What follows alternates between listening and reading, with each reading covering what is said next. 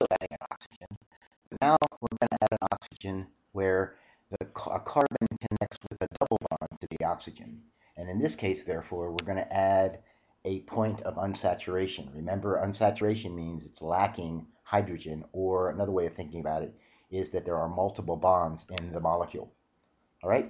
So, again, let's start with methane. CH4, our simplest hydrocarbon. And again, let's draw the structure there. There is methane. Now what we want to do is we want to add an oxygen, but we have to add a carbon-oxygen double bond. So therefore, we have to lose two hydrogens, and we have to add an oxygen. And when we do that, we come up with an arrangement that looks like this. So there we've gotten rid of two of the hydrogens, and we're going to replace those two hydrogens with a carbon-oxygen double bond. Okay? Again, notice that everybody's happy here. Hydrogen's got its pair of valence electrons. The carbon has four pairs of valence electrons, and the oxygen has formed two bonds, and it has its four pairs of valence electrons, or 8 valence electrons. So now we've introduced a new functional group, okay? And that new functional group is characterized by this carbon-oxygen double bond combination right here. And we call that the carbonyl group. By itself, it's not a functional group, but it appears in several different functional groups, okay? A lot of equal signs there. So when we talk about a carbonyl group by itself is not a functional group, but what is connected to the carbonyl group makes it a functional group. All right. So let's go on. Let's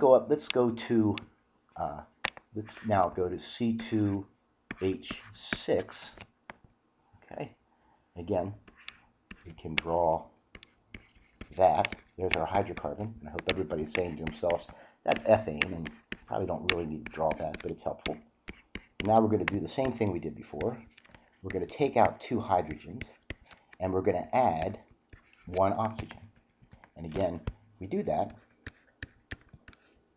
we've got some choices here. Okay.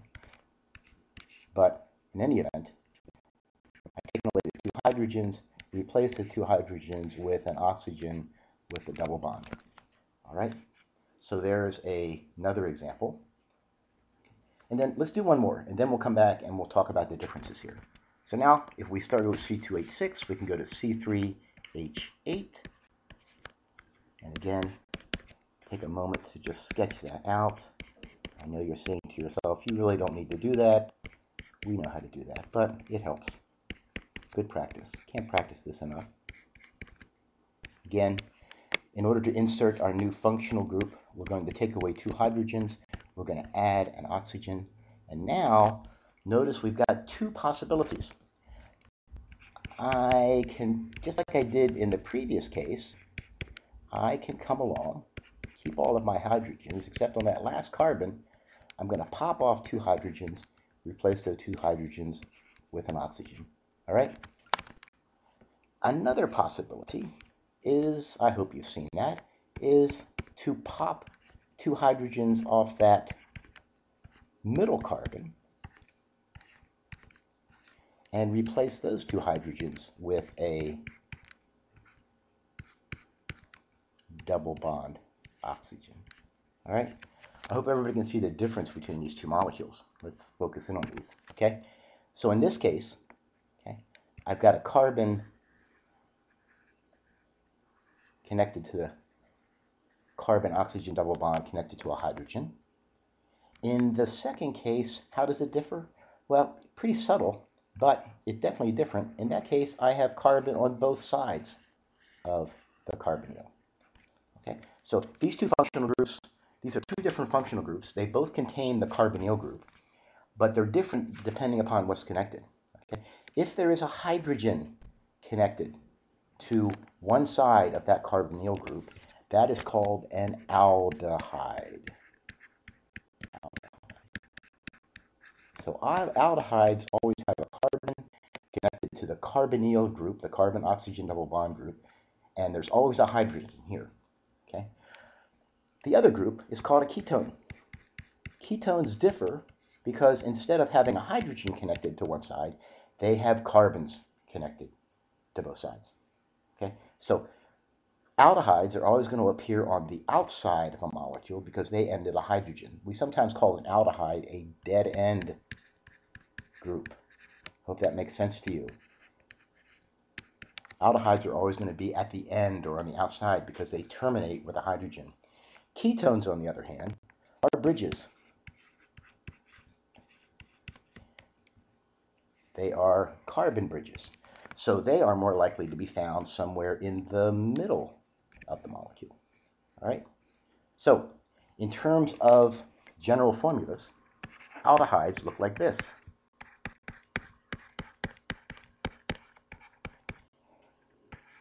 Aldehydes have a carbon group. Again, remember R designates a carbon group connected to that carbon-oxygen double bond, which is then connected to a hydrogen. So the key here is there's always a hydrogen on one side of that carbonyl. That's our aldehyde. Okay? So aldehydes you can think of only grow in one possible direction by adding carbon to this side. This side of the aldehyde is fixed. Okay? Ketones have carbon groups on both sides.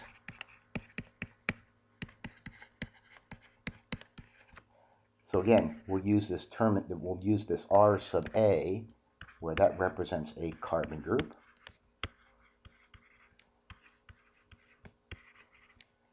Connected to that carbon-oxygen double bond, connected to another carbon group that can be different, and therefore, oops, can't spell today. We used R sub B. Okay, so notice the difference between aldehydes and ketones. Subtle difference. Ketones already have carbon groups on both sides. Aldehydes have carbon groups only on one side and hydrogen on the other side. Okay, so that's a little bit about aldehydes and ketones. Aldehydes and ketones tend to solvents, and they also are flavorings. So, for example, the flavor of cinnamon is an aldehyde. The simplest ketone, which is the one up here, which is called acetone, is a common solvent used in nail polish remover. Okay? Ketones tend to end in the name -one. Okay? Aldehydes end in -al. All right.